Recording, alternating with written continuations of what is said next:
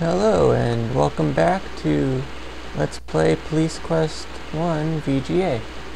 And we left off, we're about to go into our locker. Just as you start to enter your combination, you realize with panic that you've completely forgotten your locker combination. Damn, this happens every time. Yep, for some reason, Sonny Bonds always forgets his combination. Then you remember reading your combination somewhere recently. That's it, you saw it in the Gazette. Your combination is the same as the final score in the Grunter Sow's final playoff game. Yeah, this is copy protection. You're supposed to look in the manual to get the answer to that question. So the score was 26-9, or as I like to think of this combination, 269. 2 is always better than 1. So yeah, and we're gonna have to enter that combination every time. Fun stuff.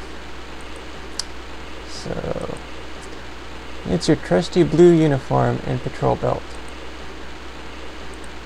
It's your towel. You may want to think about taking it home and washing it someday. That's pleasant. It's your ticket book and pen. These are the keys to your Camaro.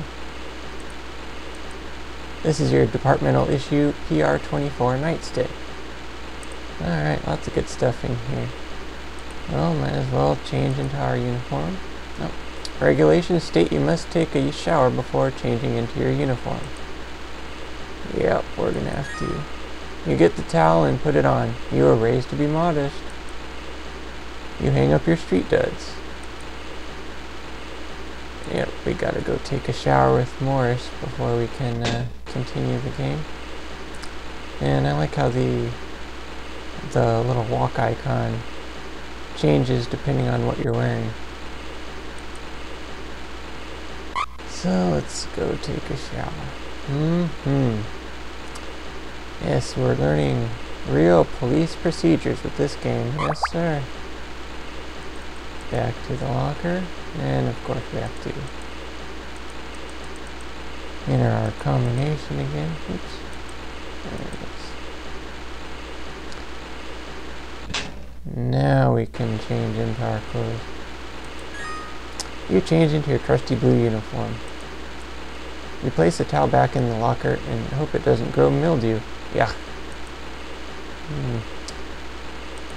And we can take the ticket book. The keys. You don't need the keys yet, but might as well grab them while we're here. And the nightstick. Alright, and once again, walk icon. There's our little mini-me. Now it's dressed in a police uniform.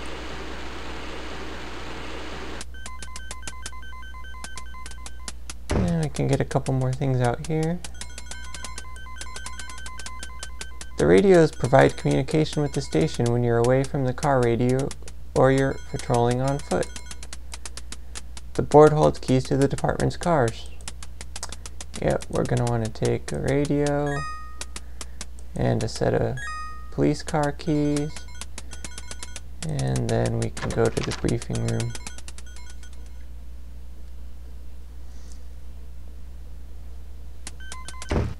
You can see the chalkboard says briefing at 10 o'clock. Pay attention, it won't be important later. The bulletin board has the usual array of mugshots and group activity announcements. Hey, is that Sergeant Dooley's mother? Sergeant Dooley is our boss. The award-winning Lighton Tribune. Ah yes, let's read the paper. You pick up the paper and scan the leading stories. Lighton crime rate grows with city by Ben Bulwer, Lighton journalist. By the way, Bulwer Lighton is a sort of reference. There's an author with that last name. You can look him up on Wikipedia. Anyway, here's a news story. In the past several years, the city of Lighton has grown in every way. Industry, employment, and population are booming. This once little town is now a thriving city. Unfortunately, every thriving being has its parasites. Lighton is now plagued with violent crimes such as muggings and drive-by shootings. Vandalism is running rampant. Lighton teenagers are no longer spending their time at the mall and the arcade. Yeah, it was 1992. They are turning to more destructive pastimes. Just last night, 3 of Lighton's young people were arrested for DUI. Most disturbing, perhaps, is Lighton's newest nemesis, the drug trade. The problem no longer consists of kids buying marijuana from each other in the park.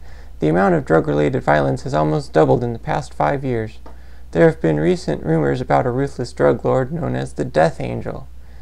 And if you were paying attention earlier, you might have noticed the subtitle of this game is called In Pursuit of the Death Angel. So that's that's significant. Yes.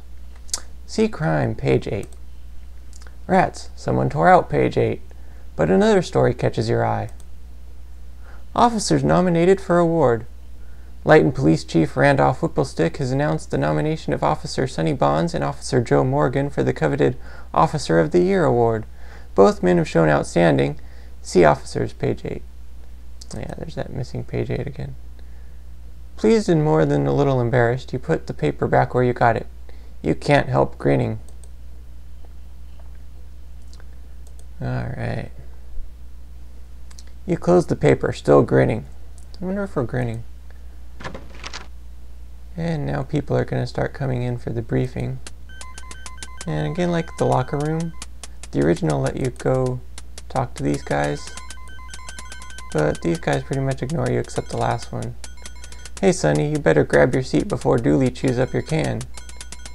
And when you get that message, you automatically get sent to your seat.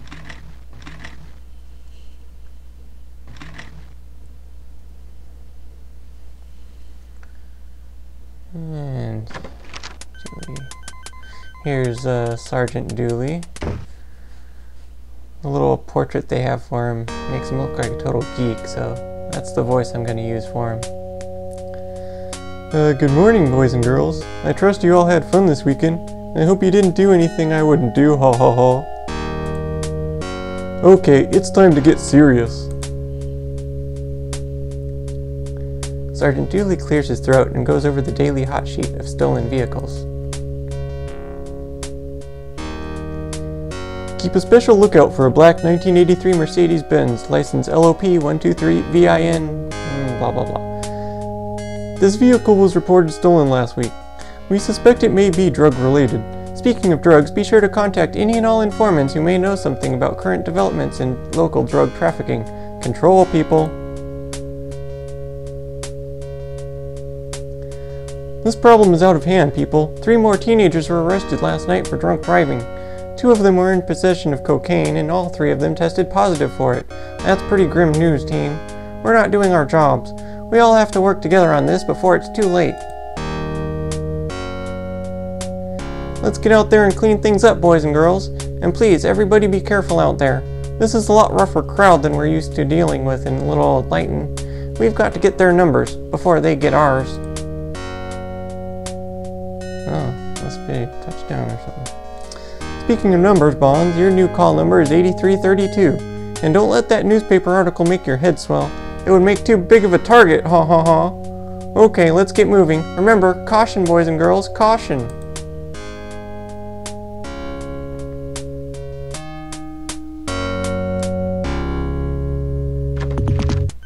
And now we get to not do anything while we wait for everyone to leave the room. Yeah, they really didn't want us to interact with people in this game, apparently. Alright, now let's check out these. These are pigeonholes for office mail. And I think there's something in here. Let's see, which one was it?